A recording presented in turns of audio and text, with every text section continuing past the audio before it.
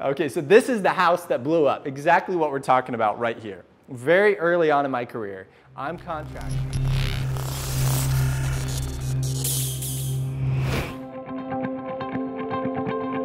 Hey, I'm Joel Walsman, CEO and Master Electrician of Jefferson Electric. This is video 3 of a 4-part series where we're discussing electrical services, primarily in the context of your home.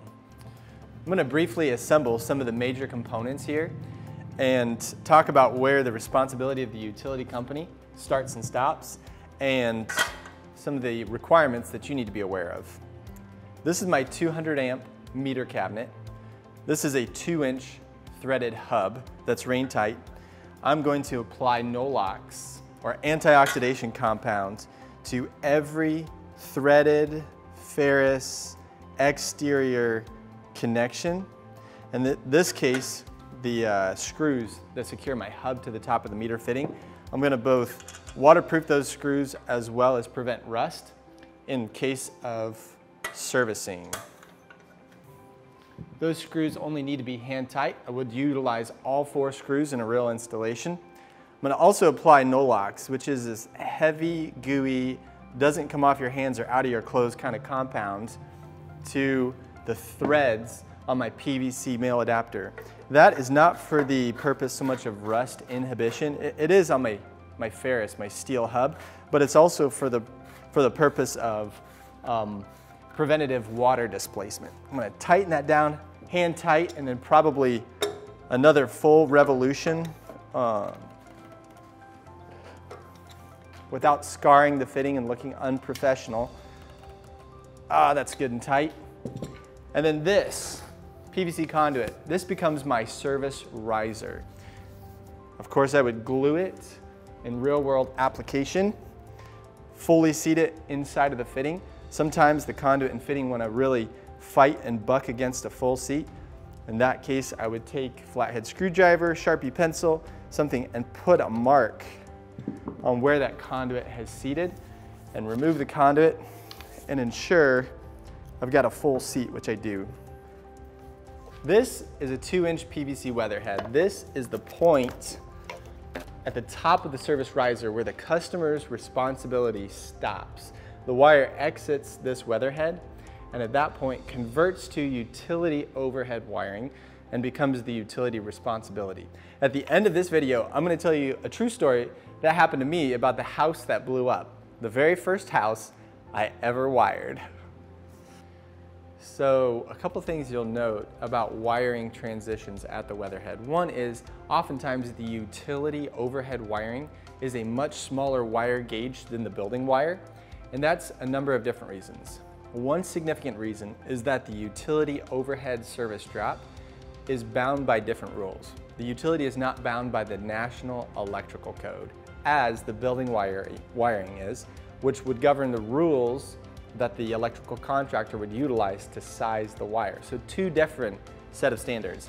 The second significant difference is that the utility overhead drop is exposed to free air. That means the wiring has the ability to dissipate heat and is required to be a different size. A smaller size is acceptable as opposed to wiring that's contained within this conduit is concealed and protected, which is a plus, but it is also inhibited from dissipating heat. So you'll notice sometimes that the wiring exit the weatherhead will be as big around as your thumb, whereas the utility wiring might be smaller than your pinky. Substantial difference, and that's the reasoning behind those differences. The utility drop must be a clear line of sight from the utility pole to the weatherhead. There cannot be obstructions. Quick story, there was a pine tree, a customer's pine tree was sitting directly between the utility pole and the weatherhead and the point of attachment to the house. And that service drop rubbed on the pine tree for who knows how long, probably years and years, because that pine tree was 30 feet tall. And eventually it rubbed through the insulation on the conductors. That service drop sat there and smoked and popped inside the pine tree for a couple of hours before it finally burned itself free, scorched the side of the pine tree, big old burnt hole in the pine tree, and then fell free and was hanging live in the middle of the customer's backyard.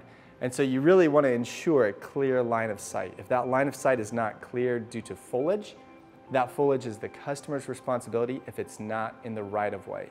It's typically only the utility responsibility if the foliage is in the right-of-way or the utility easement. So ensure a clear line of sight.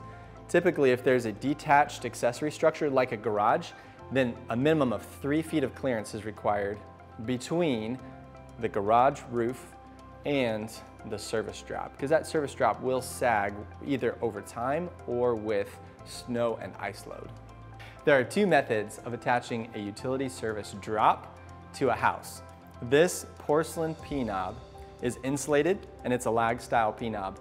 It is designed for a wood frame structure, penetrating something like vinyl siding and sheathing all the way into the stud of the house. This would need to be secured to a framing member in order to be suitable and sound. In the installation of the P-knob, because it's a penetration through the exterior of the home, we would also provide a high quality sealant to prevent water infiltration. Another associated style of P-knob, just like this actually, is a machine thread P-knob, and that is designed for masonry anchors into a masonry home like brick or stone.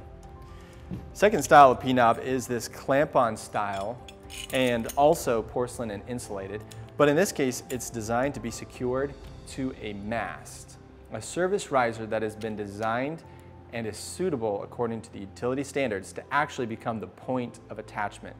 Those service risers typically will penetrate through the soffit of a home, through the roof, be secured by fittings as well as the structure of the home, and will often be required to have an additional tie back from the mast to the roof to ensure rigidity and support. And this would then clamp around the service riser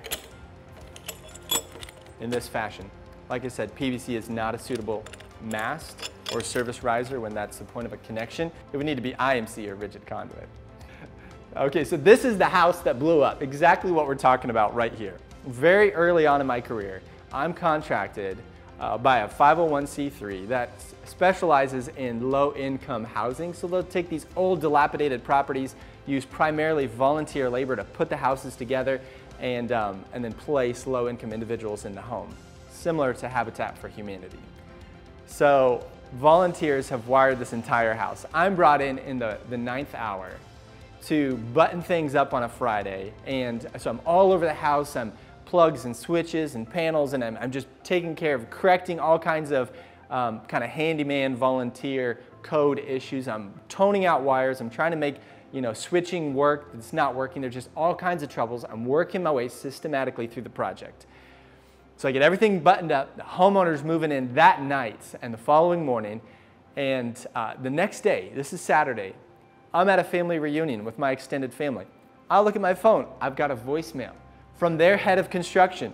I very sheepishly on Saturday, listen to this voicemail, and the head of construction is breaking the bad news. He's like, Joel, I don't know what's going on here. I have no idea, but I need to call back ASAP. I needed to call back yesterday, Joel. The house is literally blowing up right now, like light bulbs exploding in the living room. The TV just arced, and this billow of smoke is pouring out of the television. I'm melting. I'm at the family reunion. I'm perishing.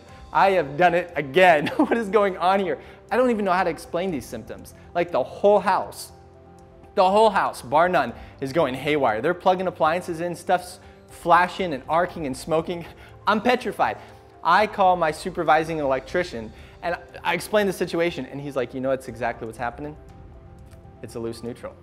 The neutral is pulled loose somewhere in the electrical service, and now the circuits that should be seeing 120 volts are seeing double voltage. They're feeding phase to phase.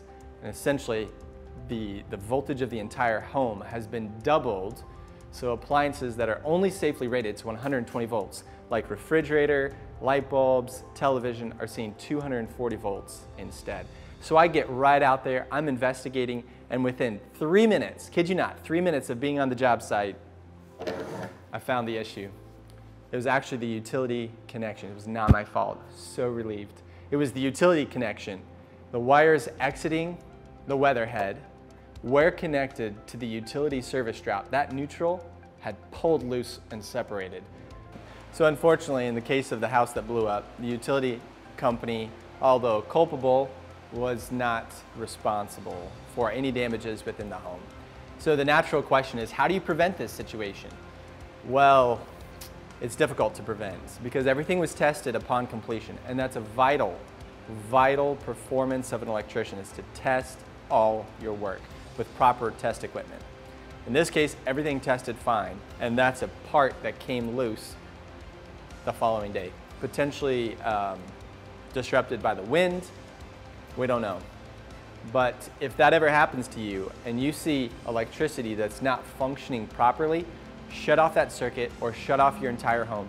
Call a licensed electrician and do not continue using power. Those indicators, flickering lights, malfunctioning power, and arc flash are all extremely dangerous, and you should discontinue using power. So electricity that's fully working is typically just fine and not imminently going to cause any problems. Electricity that's non-functioning completely is typically not a sign of a significant imminent hazard, but it's that in-between spectrum when electricity becomes really unsafe. An insurance adjuster once told me that every time, bar none, when there's been an electrical fire in a home, he always asks the question, so how long have your lights been flickering?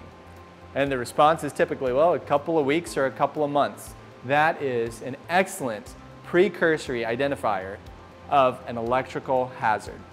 If anything's in that in-between spectrum of partial functionality, that could be a connection that is coming loose on hot or neutral conductors.